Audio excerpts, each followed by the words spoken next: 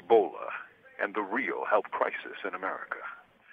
With the death of Mr. Thomas Duncan shortly after his arrival from Liberia, West Africa, the Ebola crisis has burst into millions of news screens, generating deep levels of fear and xenophobia. To be sure, Ebola is a serious health concern, for it has a 70% mortality rate, named after a river in Congo, near the first known outbreak in 1976. It's also known as hemorrhagic fever. But to beat back the fear, public officials have been playing down the threats posed by the virus, often armed with little more than hope and false confidence. For politics, often more imagery than reality is a poor barrier against the seriousness of viruses, disease, and death. This isn't about the Ebola crisis. It's about the American healthcare crisis, made possible by a flawed business model that prioritizes profit above all other things, even life itself. Consider this. When Mr. Duncan first entered Texas Presbyterian Hospital, he was interviewed by a screener, prescribed antibiotics, and sent home. That person, that screener, was more likely than not a medically trained healthcare professional, but a receptionist, perhaps armed with a checklist to cover. Chances are she was perhaps the lowest paid staff until one considers the janitorial workers. This business model, one followed by most institutions in America, is now exposed as ineffective, dangerous, and the least health conscious. That was a business decision driven by the bottom line of money, not life. Similarly, the recent crisis has exposed how vulnerable nurses are in this system, for the business perceives them as less valuable than doctors. Hence, they are paid less, trained less, protected less, and work more. Who spends more time with ailing patients, doctors or nurses? Who has the closest physical contact with patients? But according to published accounts, nurses had their necks exposed, and when they complained, were told to use tape to cover up. This is a system that protects profits and prestige, not people. For doctors, get the most protection, nurses the least. When Ebola first struck West Africa, the U.S. mobilized soldiers to go there. Cuba, which has advanced biotechnical medical expertise with tropical diseases, sent over 1,000 doctors to help treat and heal people. Cuba, little socialist Cuba, has sent over 135,000 healthcare professionals to 154 countries, more than the United Nations World Health Organization.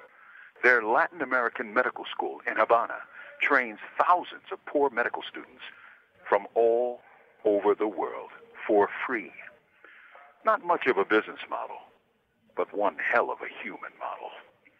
From Imprisoned Nation, this is Mumia Abu Jamal. These commentaries are recorded by Noel Hanrahan of Prison Radio. Oh yeah, black sun in the hizzle, oh but shizzle dizzle. We got an excellent show here today. But first I want to say the views and opinions and that of the arena does not reflect that of Comcast's staff or affiliates. With that being said, viewer discretion is advised. Today's topic, to quarantine or not to quarantine? That is the question. But before we get started, I want everybody to introduce themselves, starting to my right. King Noble Black Supremacy. All right, Black rulership. Sinito from West Africa, Liberia. You know me, it's your boy Vincent Cheeks, actor, activist. Oh, Yanga. Yanga. All right. You got any announcements, gentlemen, before we get started? Yeah, one quick announcement. Please come out Wednesday, October 22nd, 4 p.m. to Woodruff Park. We will be having a rally in a march to help end mass incarceration of black and brown people and to help stop police brutality. Once again, that is Wednesday, October 22nd, 4 p.m. at Woodruff Park near the campus of Georgia State University. Please come out and support. Thank you. All right, gentlemen. I want to start the show off by I always like to give the origin. You know, that I think they talked about Ebola coming out of the Congo. Where it originally it said to have been found, created, whatever, in Germany. Oh, whoa, wait, whoa, okay. Right. Elaborate. In '76, some scientists playing around with stuff. Wait a minute, you mean to tell me this genetic warfare here? Oh yeah. It's not natural. Yeah. There's nothing natural about the Ebola Zaire strain, sir. That is man-made. But it was in Germany that this happened. Now, what you're referring to in 1989 in the Congo, there was an outbreak of the Zaire strain of Ebola, which is the current strain. I think there were maybe around 200 deaths from that outbreak, but it was very quickly and very easily contained, and that was in 1989. So fast forward to 2014, and it's been a 9-month, 10-month outbreak going on, and apparently they're saying now if they don't get it under control that by the start of 2015 it could be up to 10,000 deaths per week over in West Africa from the Ebola virus. So yeah, we got a lot going on with it, man. We're gonna get into everything today, what you're talking about. We got a new Ebola czar, Rob Klain. We got Canada helping out, trying to send over 800 vials of vaccine to the World Health Organization tomorrow. Is that the EVAC or the Z? No. It's not ZMAP. Okay. ZMAP is the real cure. They're not making that yet. Wait, I'm a little confused here. I know why they're still keeping it. ZMAP is the serum that they use to cure Dr. Brantley and the other doctor, Nancy Wrightball, I believe her name is. There's a difference between a serum and a vaccine. Right. A serum is the actual blood of an animal that has built up the antibodies to the Ebola virus. Okay? And so when you use a serum, it will fight off the Ebola virus more effectively, i.e. Dr. Brantley and Dr. Wrightball. I'm sorry, I lost the vaccine. Yeah, the vaccine, on the other hand, is what is made from the serum. And with the vaccine, you mean a cheap diluted down version? Is the cheap diluted version of the serum, which is the cure. And so if you get the vaccine, depending on the strength of your immune system, you may or may not make it. Oh, wow. So depending on the strength of your immune system. Right. So with the serum, that's the cure. So pay attention closely to when you hear these words on the news, in the news media, because when they're talking about the serum, they're talking about the actual cure. When they're talking about the vaccine, they're talking about a watered down version of the cure, which leads into racial conspiracy theories, of course, about population control in Africa and things of that nature. So, and then we could talk about medical reform, and we can get into a whole lot.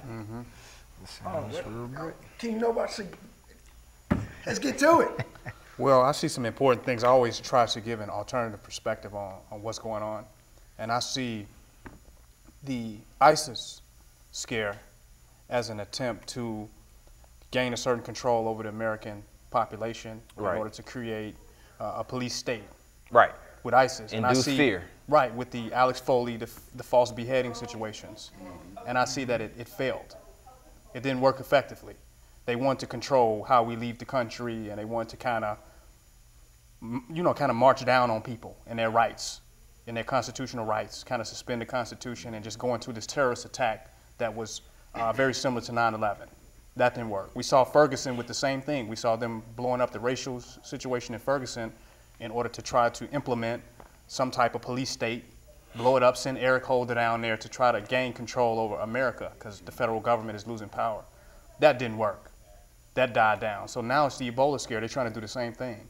They're going to try to use the Ebola as a tactic in order to just suspend people's constitutional right, invade countries. They're going to invade American people over here just like they would invade people in other countries. under the Ebola, they're going to come and shut down your whole town. They're going to snatch you out of your house. It's going to be like a witch hunt. And it's going to give the government full range of power and motion in order to topple or control or move in on whoever they want to. So I think this Ebola thing is another tactic that they're using, because now they're even telling you how you can fly. You can't fly over here, you can't fly over there. So all these things have in common is how we're going to control the mobility and the freedoms of the American people. That's what I see with it.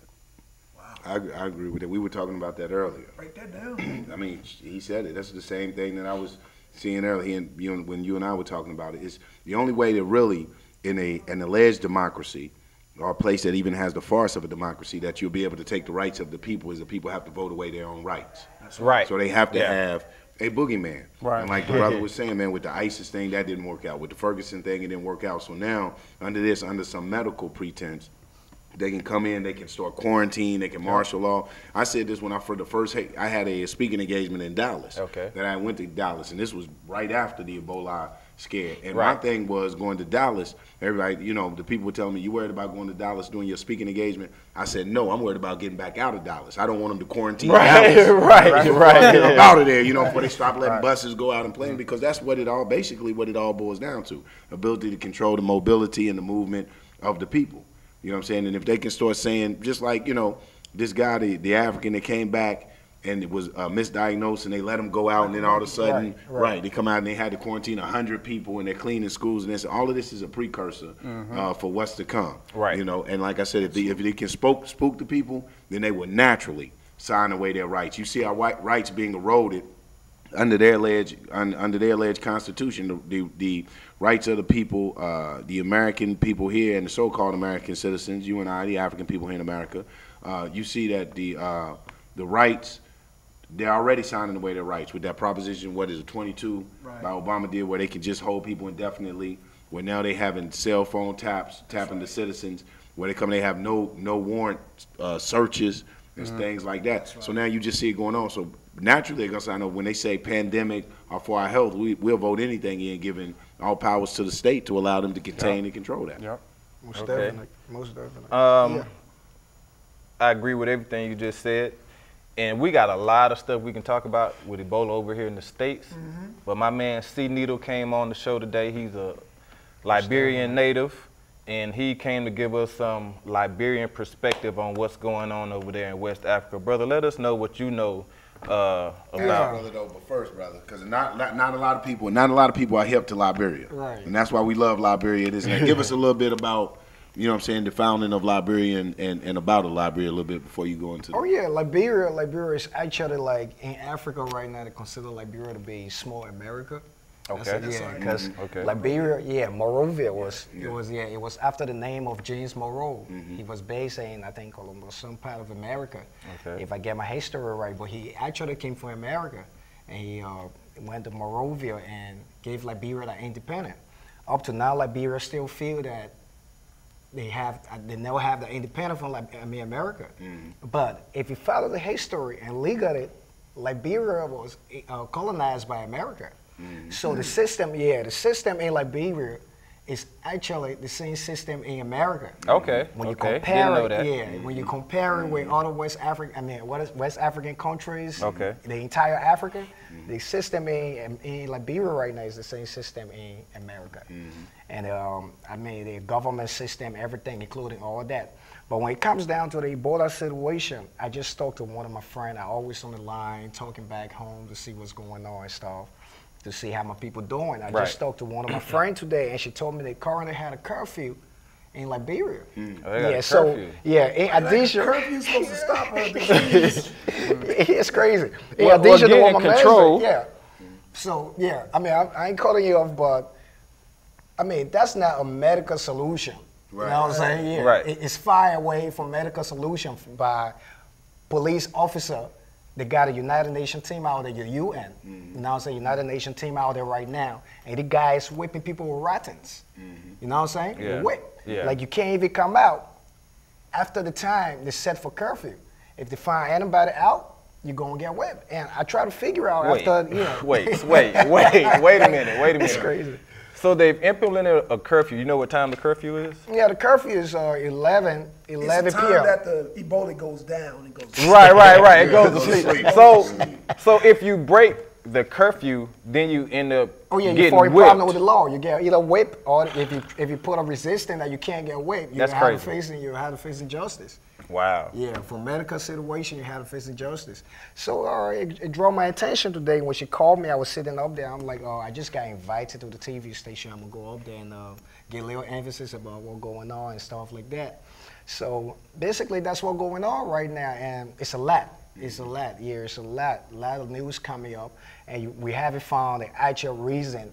You know what I'm saying? Of the Ebola, where it derived from. My man just came up and gave me another idea, and I will have to translate the idea over to the journalists in Liberia too. You know what I'm saying? Because nobody having talked about the German situation. They derive in Germany. They said monkeys, and I know I was in Liberia. I came to America when I was grown. I was in Liberia. We eat monkey meat. Yeah, that's a natural meat. You know what I'm saying? We eat all that. I never got affected from it. My dad, my mom. We are straight traditional people. You know what I'm saying? So it kind of strange and attacking human souls to tell you that right now monkey meat is somehow affecting people. Ebola. Well, everybody know Ebola been existing a long time. So let me ask you this question. How do you and the people of Liberia feel about President Obama in the United States sending military people over there to help with the outbreak of Ebola instead of sending doctors, money, equipment? I mean, everybody have their own perception and mind views when it comes to issue. I think a lot of people not really happy with that from the situation, from comments and other things on Facebook and comments on YouTube. There's a lot of negative comments you receive about the help to that. So I feel a lot of people not happy with that. From my point of view, it's unnecessary. Of military going in a medical, I mean, in a sickness situation, somebody sick, and you sending somebody out there to resist, you know what I'm saying, law and other stuff like that. It make no sense to me. You know what I'm saying? Like, because I'm thinking to myself, if I'm part of the military and I'm being sent out there, my concern will be getting infected. But they're sending troops over there to. That's to contain. That's to help with the curfew. That's help with the quarantine. That's to contain the people. Because the Ebola virus is only activated from this period of time to this period of time. According to your logic. That's what it says. According to that logic, So my thing with Liberia is some former slaves had went back to Africa and helped establish Liberia too, right? So one of the things is, you know me, sometimes now and then I get my conspiracy. I question the place, just like with Haiti, the first free black republic, the first time. Now you look at the state that Haiti's in. When you look at our people on the Pan-Africanist tip, repatriation. Liberia being one of the places of repatriation going back to that. So why is that attacked? I think that anything that has to do, especially with us having an independence, or us showing our power, or us making our mark in history, getting our own, or doing something that we were self-sufficient and independent on, specifically and intentionally comes under attack to dissuade the people from even trying that, and to go down and mark on history that the African man and woman can't do anything on their own. You know what I'm saying? Sure. And I think that I even I was teasing with even with Sue Ann, you know, I was teasing with Gideon, even with Sue Ann, when she had did her thing on Gideon's show we was talking about earlier, when they had called her and asked her to help out with something, and I was just teasing Gideon, and love you, Sue Ann, but I said, boy, you know they would call somebody white. They always take the white people to come in and save us. We have to. So I think that anything with as far as Africans having to do with their independence or empowerment, that sometimes specifically and intentionally comes under attack. No, you're right. I look at that side of view too. I look at that side when I check that up. But he's sending troops out there. I mean, Liberia, because everything, like Ellen Johnson Sirleaf, the president of Liberia right now, she's the first female president in Africa. Yeah, that's very important. Like, other African countries were like, they don't accept that. Yeah, I was about to say that's huge. Yeah, that's huge. That's real huge. And Ellen Johnson Sirleaf got something to do with the former president, what's her name, Bush. She got something to do with the wife of Bush. Both of them were in school. And her case even the guy, Charles Twitter, our former president, who is in the hair right now for all the war crime and things, the 7-year civil crisis in Liberia. Charles Twitter. Yeah, Charles Twitter. So, right. A trouble guy. Yeah, it's just known to the world for that because it was 7-year civil crisis we went through. Every morning, every evening, you're going to hear gunshots. You're going to hear people shooting, rapes. Yeah, so it was a whole lot. But all the folks, I'm a younger guy. The people like my father, my mother. Right. Yeah, but from histories, when we read about the people, all the people established life in America. Because America, you see, the Nigerians go, Germany to go, England for bricks. Only Nigerians who found up here, they only came up here to make living. But out there, that main place they feel they need to go for, vacations and things, is England, because they were colonized by the British. Right, yeah, they were. But Liberian, we always look up. We don't focus on England, we focus on America. Yeah, so by he sending troops out there too, I just feel he's showing his concern, you know what I'm saying? It's just very, very concerned. It's not about medications. You think that's showing concern? With him sending troops? It's just concern, but not what I feel. It makes no sense when it comes to the situation of the Ebola right now. It's no sense completely, but it just shows concerns that he's concerned about Liberia to be one of his smarter, America to be one of that smarter nation. That you know what I'm saying, in Africa, anything they had to go out there and start to control things, what's going on, because she probably requested. That's what my friend told me today on the phone. She requested troops because the Liberians wasn't settling for that, for the curfew. Right, okay. Yeah. Well, nobody wants to have their Nobody's- rights So you restricted. think he was showing concern for Liberia For Liberia because by sending in 3,500 troops? troops out there to, help the government in Liberia. You should want to make sure To y'all contain. Negroes don't Yeah. cross the border. Right. I'm thinking it's more, I'm going to be honest with it, I'm thinking it's more if somebody got to die, let it be Liberia. You know what I'm saying? When you send in 3,500 troops instead of 3,500 doctors, in addition with some military if you need them, but when you send in 3,500 troops, they're speaking to a military operation. Thank you. It's more or less, in my opinion, and him being, the president of an imperialist state, because America's an imperialist state. It is. You know what I'm saying? And it has world responsibilities and obligations, and it's going to maintain and retain its power of the world. We have to understand that. And I tell everybody this. President Obama didn't run on a nationalist ticket. He didn't run on a revolutionary ticket, a supremacy ticket, or this and that. He ran on a capitalist, imperialist ticket that is representative and reflective of a government that promotes and pushes white supremacy. Yeah, I don't think he had those other options. Right. So when you sending them 3,500 troops, it's more or less for world interest. You might have other colonized countries next to Liberia saying, "Look, you need to stop this stuff before either we go in and start knocking people off or whatever." So it just seems like he's sending the troops in to make sure that it's contained. Right. To Liberia. Yeah, he's quarantining Liberia off and separating it and segregating it from the rest of Africa. Ebola let's get noble in it's here. biological terrorism on Africa. Yes, sir. The only thing that's happened, because we saw how they let Duncan, the Liberian beloved brother, die, and the white Caucasian people live. Right. Because it is intentional, the terrorism on Africa for imperialism, invasion, and population control. I want to give a definite solution to Liberia's Ebola problem. If we see that they only care about the Ebola when they get it. Right. This when serums and stuff start coming out. Right. So when you're under terrorism, you must counter terrorism. When you're at war, you must counter warfare. If they start giving every doctor over there the Ebola, the white doctors, they would get a serum over there overnight. They would stop playing with this. Because white life is more precious than black life. And until the Liberians realize that they're under attack in that way, this Ebola situation will be solved overnight. They're not looking at it as terrorism. They're looking at it as just an epidemic. They wouldn't just pull the white But it's intentional terrorism when you have a serum that is healing people, but you're not getting it over to Africa fast enough. Either you don't give a damn, or you literally sitting there watching people die. Well, they said it's too difficult to make the serum. It's a very long, drawn-out process. It takes up to 3 to 6 months. They went through it to heal them crackers, though. They had all the time and patience to heal those crackers. Right. First of all, this disease been out since 1979. 76, so yeah. Long process. It's figured that, right. So long process. See, that's why we need our own doctors here.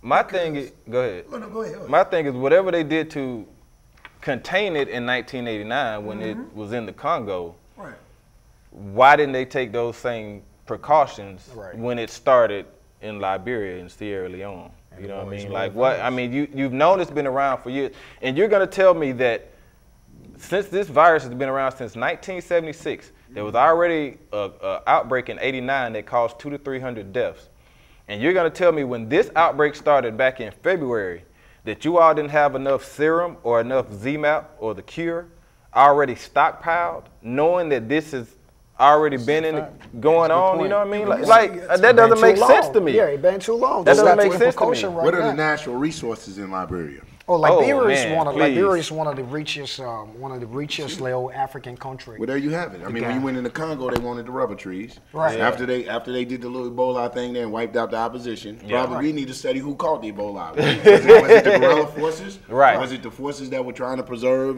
Congo, and did they wipe out that opposition and go in, and then you got Goodyear and everybody set up in the Congo? Same thing with Liberia. Right. Is there a people?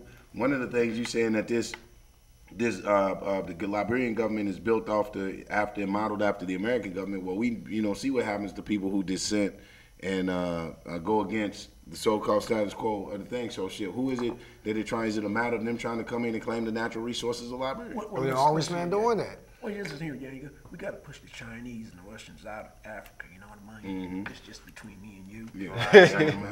We got to get them resources. You know, Africa is the richest. We can't let people know that either. We got to see that it's still. Yeah, we got to push them Chinese up out of there. Right. And them Russians. Boy, they carved Africa up like a Christmas turkey. You are still carving. Still carving it, right. I think Liberia, from what I see, is one of the most resistant African states. I mean, people say it's like America, but I see a lot of resistance against imperialism in Liberia. So I think they took down Gaddafi, and he had resistance against United States imperialism. So let's just move our way through Africa and start taking down the resistant places, spot by spot. See, and I think those are things we have to look at. You know, places that this so-called Ebola hit, the previous before, you know what I'm saying? Because like I said, Congo was a rich place and this and that, and then all of a sudden, once they gain that control of it and the fighting and stuff stops, the Ebola goes away. It's like King Noble was saying, you know, Liberia is very resistant. You know what I'm saying? And the people are not with the BS. You know what I'm saying? So you got to start knocking down these resistance fighters and stuff like that. You can't go in with world attention and everything going in. You can't just go in and start knocking people off. But the moves that we're making with the disease and not sending in medical attention, pulling doctors out over here to get cured, and other people, some people getting serums, some getting vaccine, and then still sending military forces, it just stinks. Yeah. It's obvious. It just stinks, right.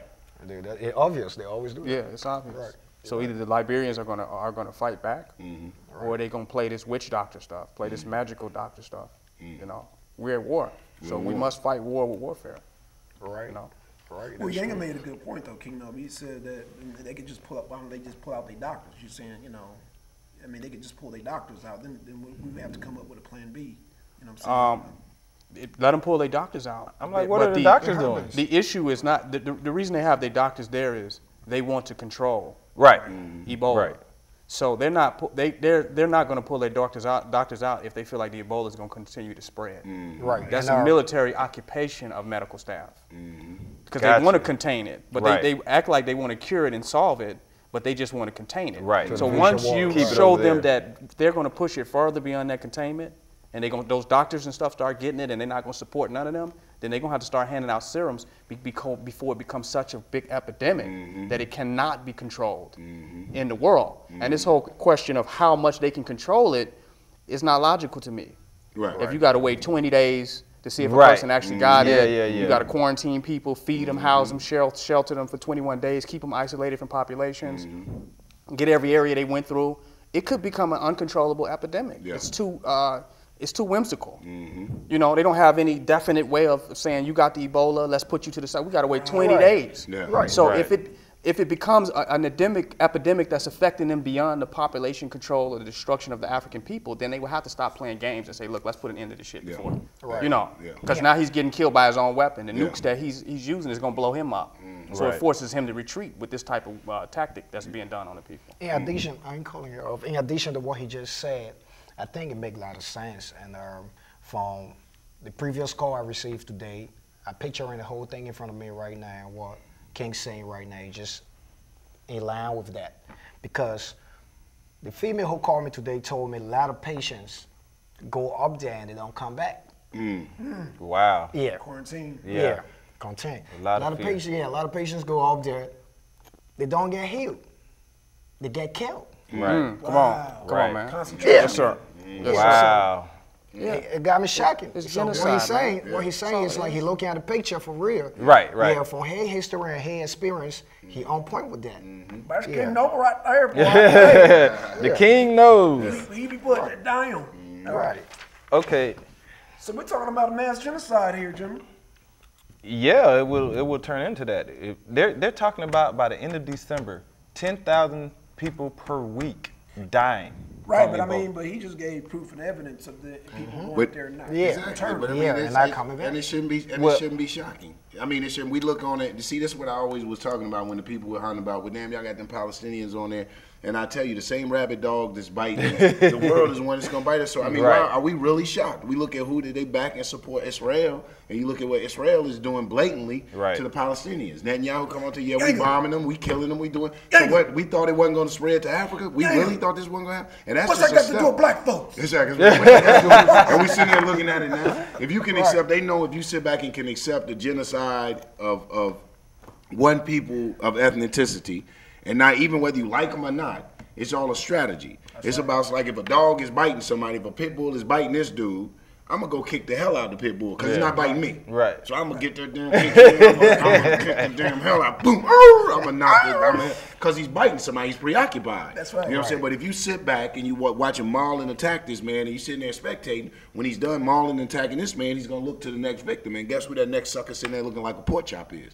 It's yourself. So when we sit here and have lost our reasoning and have allowed to be swayed because we don't see how other things may interest and affect. It's not about loving another people. It's not about being down with other people. It's just about common sense. Right. And you see that this same mass murderer, you know what I'm saying? It's like, I'm telling you, it's like a thief in your hood. Yeah. Even if you got a white man that living next to you, a thief in the hood is a thief in the hood. If he's breaking in that white man's house, you know what I'm saying? Then you know clearly at some point in time you in the hood that my house is next to be broke into, so we got to stop the thievery. Right then and there. So it doesn't surprise me that it went from, if you back this type of genocide and terror in Palestine and these Netanyahus, then next that is spreading to Africa, and we sit back and we're going to be complacent, we're going to be content when it's coming out. Now all of a sudden they had the case in Dallas, it's coming home. So the African here in America is going to be affected. Until the African here in America really understands his place on the revolutionary scale, and that, like King Noble was saying, that we're at war. And these are signs of war, and we start to take the proper preparations and things to do to defend ourselves and to inoculate ourselves and to be able to combat these things coming at us, man. We just waiting to be a victim. But Gideon said we're going to be sacrifices. Man, and I love my dear brother, but he waiting for Yahshua to come save him for that. I think that, that's the religious side of it, So some of us are going to be slaughtered. That's part of a war. And the sacrifice that, every human being has to make a sacrifice in part of their liberation and independence. So that should be something that we're the only people that look at that as a bad thing. You know what I'm saying? When you're talking about for our empowerment, our liberation, and if you're going to give any we sacrifice. I got homeboys the other day that got shot. You know what I'm saying? And probably for little or nothing. They were going for little or nothing. So if you're going to sacrifice, when I walk out of my house every day living in the hood, there's a chance that I may be murdered, maimed, or killed. So if I have to go through these things, then it might as well be for something that's going to be for the edification and benefit and liberation and empowerment of the African people here in America. Makes sense. The general weakness of the white man that I see in all of these situations is that everything he does backfires on him because he's unable to see the consequences of his destruction to others and how it's going to come back on him. I see that with Ebola. I see that with the ISIS situations. It comes back to haunt him. It's a backfire situation because he doesn't think it all the way out. Even with the situation I see with the ISIS and the terrorists, it's like you set that up.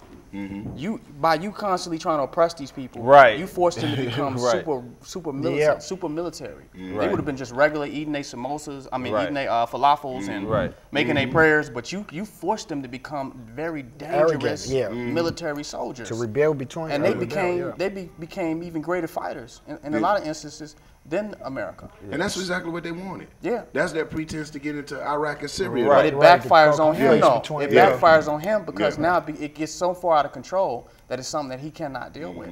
same thing is going to happen with this Ebola. It's all tricks and The games. same happened with police brutality. Smokes and You mirrors. think you're oppressing other people with police brutality, but what happens is those same police start to oppress your children. These same arrogant, egotistical, maniacal cops begin to start oppressing white children. They are killing white kids now. Evil doesn't have parameters. Right. That's what they don't realize. Like Once you open up Pandora's box, it's about to get everybody. So he will ultimately be humbled, unquestionably. Son set me up. Son talked about Gideon, and then we look up. You got now. You got a brother on the show. Question for my Liberian brother. Yeah. Does monkey taste like chicken? That's a great question.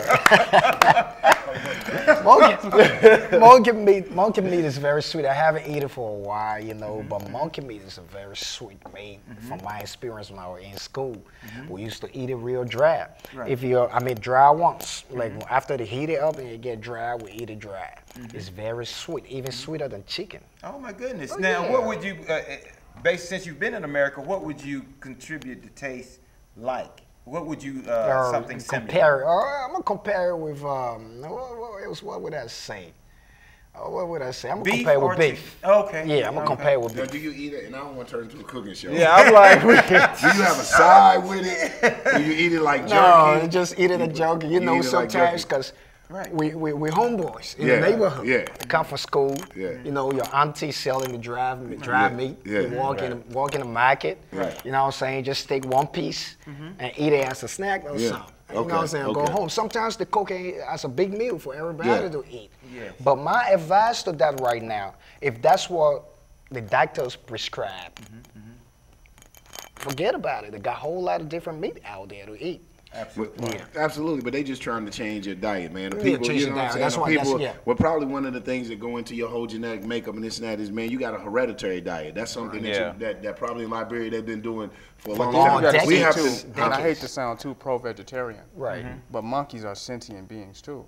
So it's kind of like they treated us like the monkeys. Certainly. When we came over there, they ate us. We was the monkeys that they ate in America. Right. So it's like we might have to go through a human evolution with how we see other creatures, because otherwise we draw this same type of karma, the same type of brutality among ourselves. Makes sense. I'm not an animal rights activist, right? But I'm forced to be one when my people have been treated like an animal for so damn long. Boy, that used to be the monkey. You know what I'm saying? Deep, bro. Right. Well, no, it makes sense. Is it gonna take one of them to start talking for us to say, wait a minute now, is this right what we're doing? Because we used to not speak English either. Well, see, the connection to the Ebola was that the experimentation that the colleges that was centered in Liberia and some of the other African countries, they were saying this is how it was released.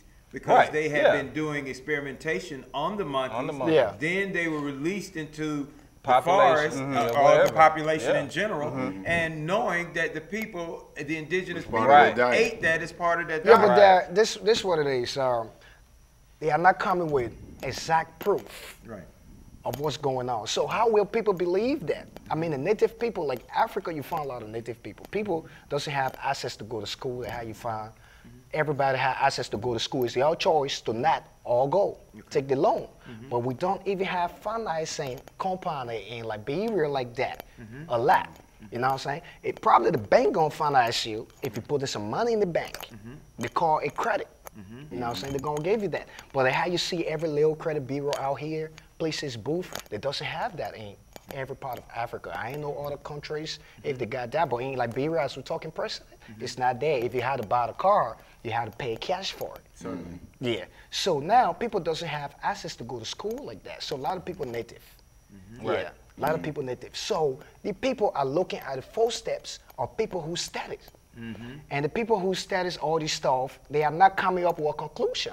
Exactly. Right. Yeah. Well, that's what I want this panel. I want to throw this question out to this panel because you're a council.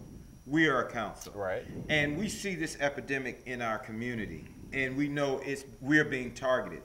How would you say on this panel that we should remedy this issue? Because at the end of the day, the creator or whatever you believe in, it's going to manifest, it's going to go through. But if you were in a council call to President Obama's chamber to give him the word on the street, what would be your advice? First of all, they need finances and resources.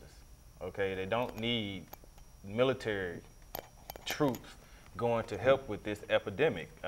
Bullets don't stop Ebola, from what I hear. It's spreading with blood. So that's the first thing that's needed is finances and resources. And I want to give a shout out to Mark Zuckerberg, the founder of Facebook, because he and his wife sent $25 million last week to help with finding or getting Where help did the money go, though? They sent a lot of money over in Haiti. Look, it ain't got there yet. How long it take to spend that money on something effective, though, too? Right.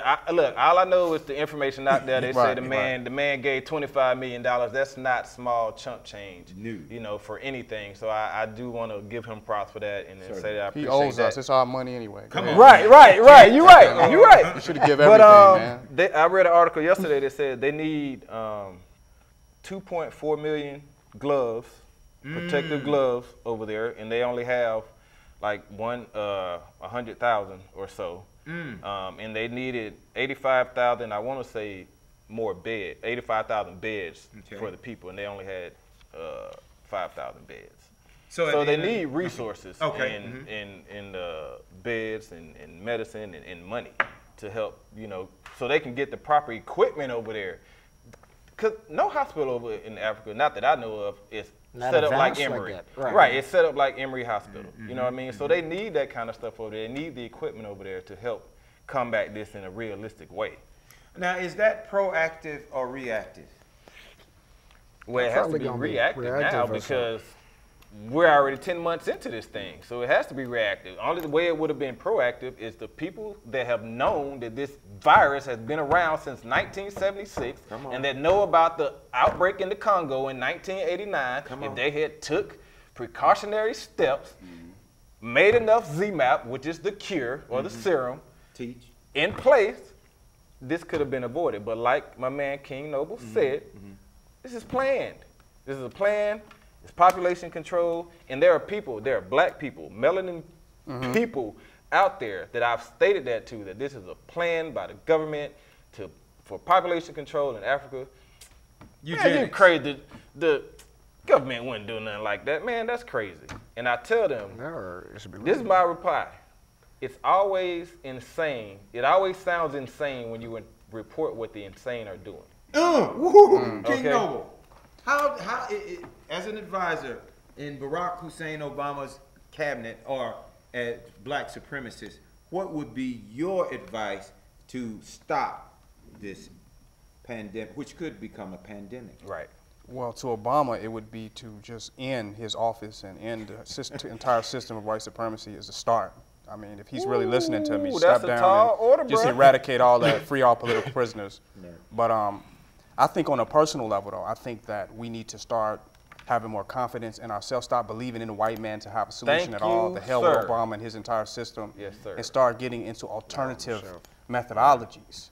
Some scientists is talking about that the Ebola is a lack of vitamin C in the body. We talk about colloidal silver. There's so many different alternative methodologies for addressing biological warfare out there that I think a more investigation and research need to be put towards versus putting so much energy and waiting on the white man to come with the miracle serum. When he gave you the disease, he come with the AIDS, but he gave you the AIDS. So it's really the same goddamn thing. So I think, excuse my language. Yeah, but I think that our people need to study alternative medicine and come up with alternative ideas in order to heal ourselves effectively at all costs. And I think if we need to counter biological warfare against them with my strategy earlier. Once white crackers enough of them start dropping, they're like, hold up, let's stop playing. Stop playing. Even if you're not as evil to get white people, just get some dogs, 'cause they love them damn dogs. I always say all the time, if ISIS had beheaded a dog, they'd have nuked Syria. So let enough dogs get Ebola, and then the white people will start to hand out serums. I just have a quick point. What he said about the dogs. Another article I'm always reading. Please, black people, read. I'm always reading. I read yesterday where the first nurse that caught Ebola from Spanish. No, not the Spanish nurse. The first nurse in Dallas, Nina Pham. Her dog. She got quarantined, and her dog is in quarantine. But this is the thing with the dog. Amber Vincent, who is the second nurse, the black nurse, who was here in Atlanta at Emory. There was an article yesterday that stated Amber Vincent, the black lady, is getting basically no outpouring of empathy and support, basically. Exactly. And they're theorizing that it's because Ebola has become stigmatized as a black issue. Absolutely. But this dog, like you said, yes, sir. the dog that is in quarantine. How much money have they sent? I was about to say, they done set up a Facebook page. They done sent in all types of donations and money for the dog. And I'm like, are you serious? Yes. The white man loves the dog more than himself. Well, remember now, and I'm coming to you, Yanga, as well as Cheeks. Remember now, it was the brother who's over the CDC that made the statement that she boarded the plane knowing that she should not have. He made it her fault. But she called the CDC first. So how you gonna victimize the victim? Because that's how they that's do a it. U.S. strategy. That's it. To victimize the victim, always.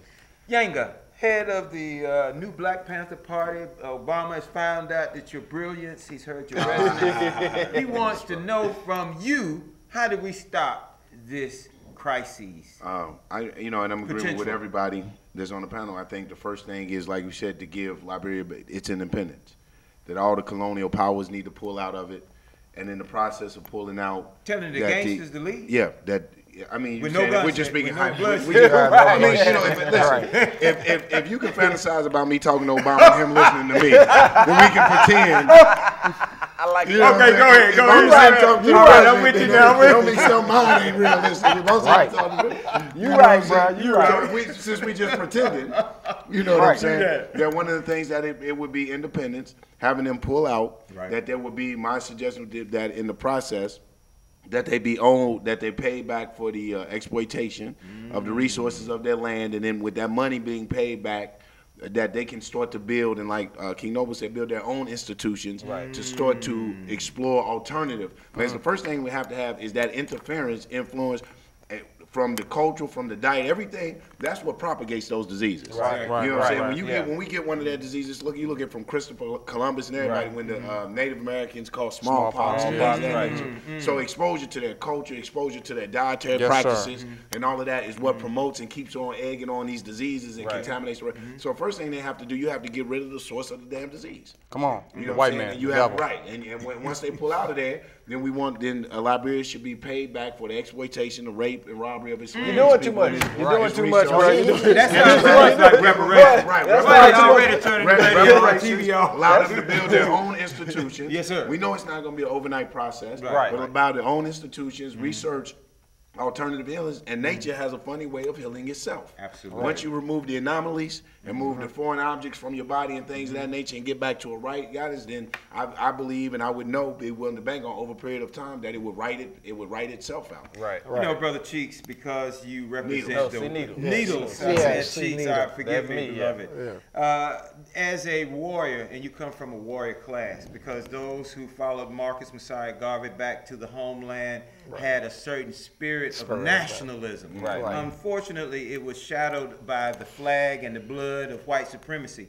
I've asked this question, you as a Liberian, and now in the bowels of the beast in America, what would you say if President Barack Hussein Obama asked you, how do we stop this?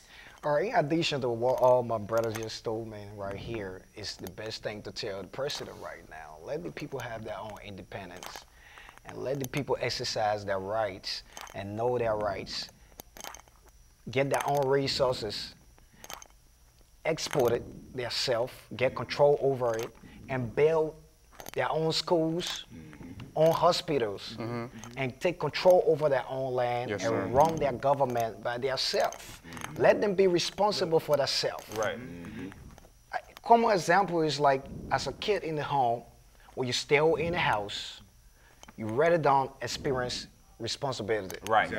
Till your mom or your dad tell you to leave and get on your own. I like that, bro. That's when you get to know everything you had to do in life.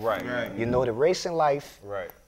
If you touch that fire, it's gonna burn you. You ain't gonna touch it. So basically, like he let the people do what they gotta do. Like Liberians, and to the Liberians too, they gotta they gotta exercise that right. They gotta keep saying that.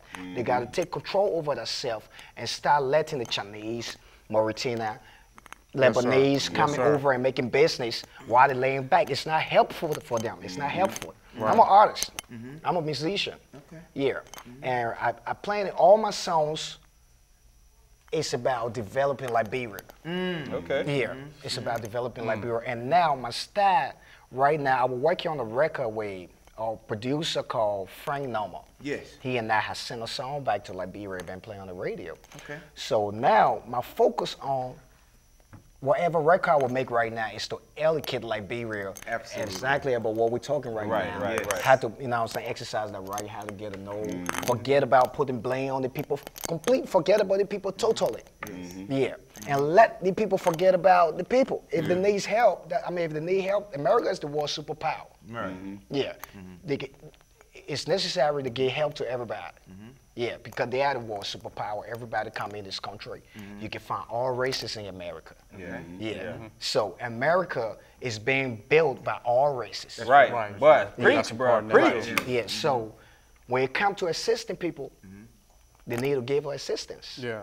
Without that agenda. Right. But we don't push and I that. want to throw, and I know, Brother Cheeks, you want to get in here. I do. Now, when we talk about what America is doing, and we're talking about the militarization of this whole concept of Ebola, it's not coming from a medical perspective. It's coming from a militarized, fear-based control mechanism. Yes, sir. How should we respond, King? What are you telling your subjects? I love it, man, because the white man, like I said, is poisoning himself. So it's all, it's a great horror movie for me, because he's destabilizing his greed for power makes him continue to destabilize his own power. So I think he's going to destabilize America. He's going to destroy his own economy. People ain't going to want to leave their house and spend no money. Right. You know, they're going to have to let people live in their houses for free. Nobody can pay their mortgage. They're going to have to give all these incentives. He's working to really destroy his own economy. And he can't spend so much time oppressing black people particularly if he has to deal with this big Ebola epidemic that he's creating. So we're going to actually get a little break for a little while. So you're saying we should just hold our course? Just hold our course, man. Brother Chief. I wanted to touch on this about Ebola and racism really quick. But before I get into that, I want to say rest in peace to Thomas Eric Duncan. His memorial service was this weekend. And the good news out of that situation is that his wife and kids have shown no symptoms, and they will end their quarantine tonight at midnight. So peace and blessings to them. Now, with that being said, getting on Thomas Eric Duncan, a lot of issues surrounding him in his death is that it was caused by racism, classism, and patriotism. Patriotism because he wasn't a United States citizen. Classism because he was poor. Racism clearly because he was They all the same. right. They all tied together. And so there's been this conceptualization now that Ebola has been racialized, and I'm gonna give you some examples of this. The first being with Thomas Eric Duncan, that whole situation. And there's a Fox News contributor named Keith Alblo. He said this about President Obama. The president is failing to protect the country from Ebola due to affinities, and his affiliations are with Africa and not us.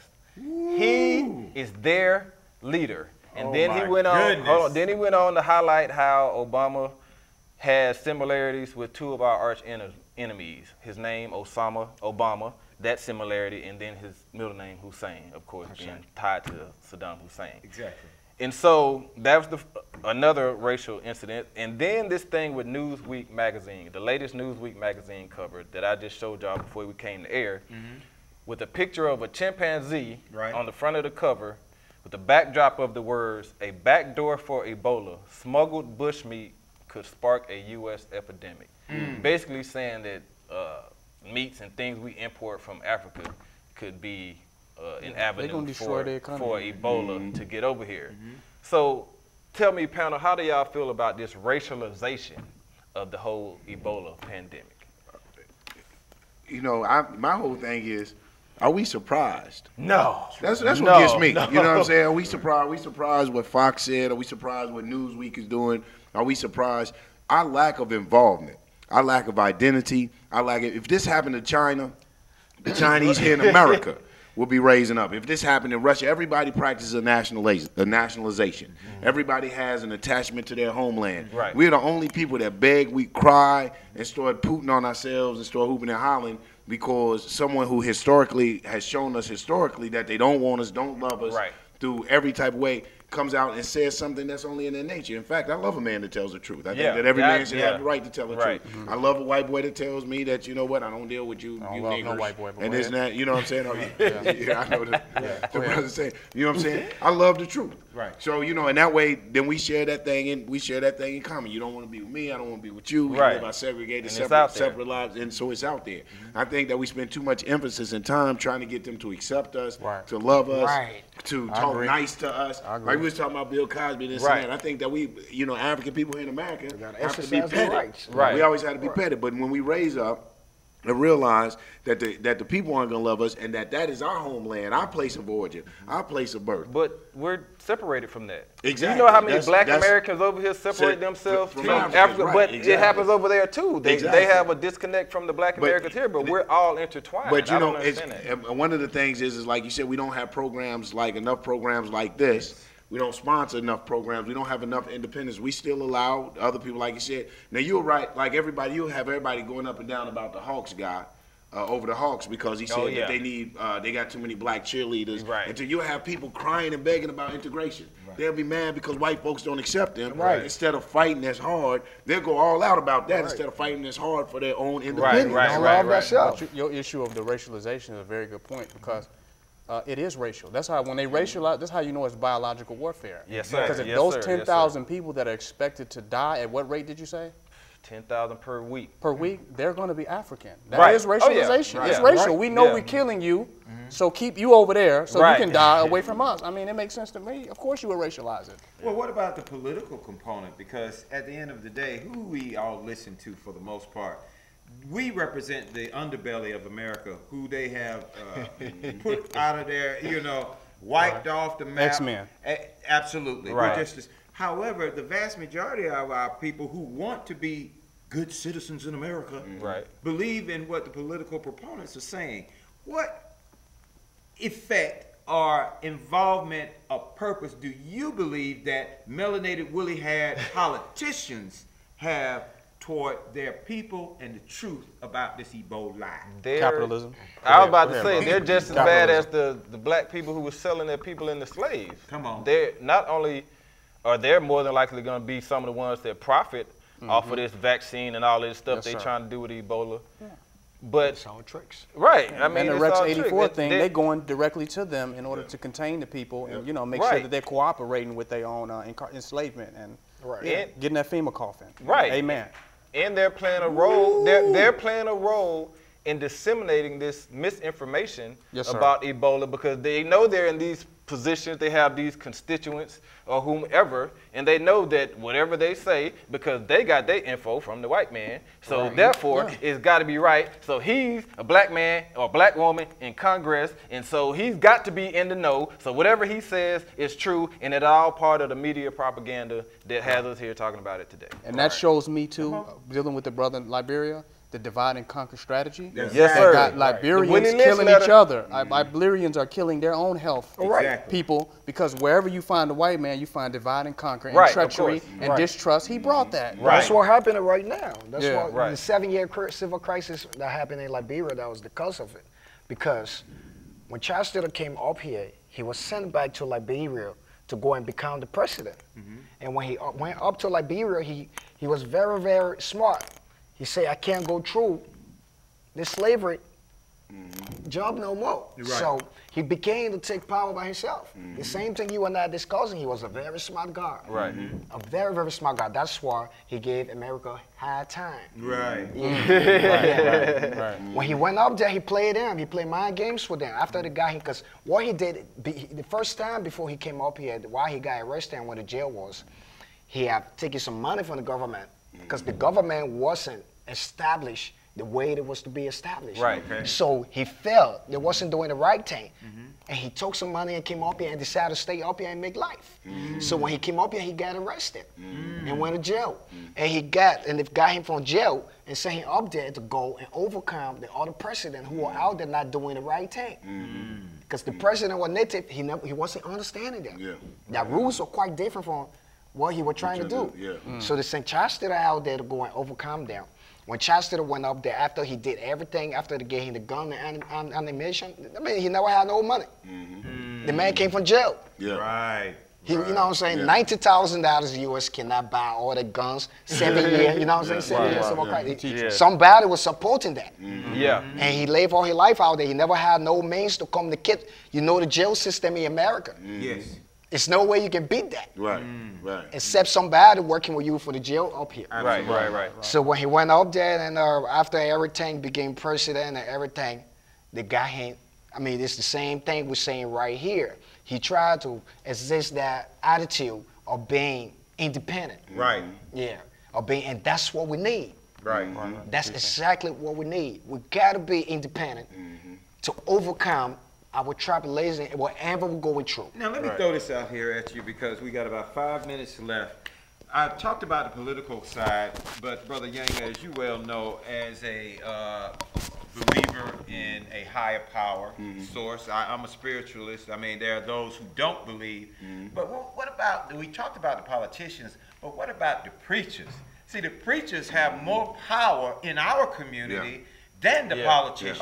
Because they really don't trust, based on the latest statistics, the government, political, they know their lives. But the preacher now, he's the man, not a woman. He is the man. What should our woolly-haired, melanated preachers be saying, in your estimation, to the people? Accountability. I think that it's going to come from the masses. All power lies in the people. I think that the masses of the people have to hold all their people. We have to have clear-cut agendas, whether it's preachers, imams, rabbis, sheikhs, or whatever you're using. That as a people have to have a voice. The people, we have one of the things we have to do. We have to understand what independence is. And independence isn't just having one dynamic, charismatic leader that we all follow their thing. It's about the rights of the people being protected and the people having the right to self-determination and practice their own destiny. So I think that, and to be brief, because I know we got to rush up, that we need to hold these people accountable. And if the people are not representing the needs and the wants, the visions, and the goals of the mass of people, then you remove them. Remove them. Now, because my brother here has the cross. See, on one, he's a revolutionary on one hand, but they got him on the religious tip. I'm coming to you, and then I'm gonna come to him as we. Once again, it comes with the preacher. You know, he understands the revolution. Wrap it up. There we go. We gotta wrap it up. How much time we looking at? None. Okay. In the arena, the Ebola, we have dissected it. We've given you a perspective. We know you are the reason. You are the answer. Yah has control of all of us. Let's hope that we work as a team and prepare as they assault us. All right, we'll be back. Black Sun, the arena, the panel. The arena, all one word, 2013. In the Middle East, in your heart. Thank you for tuning in. Yes. Watch number 3. My brother. Yeah, my brother. I think we're Appreciate you, man. You too.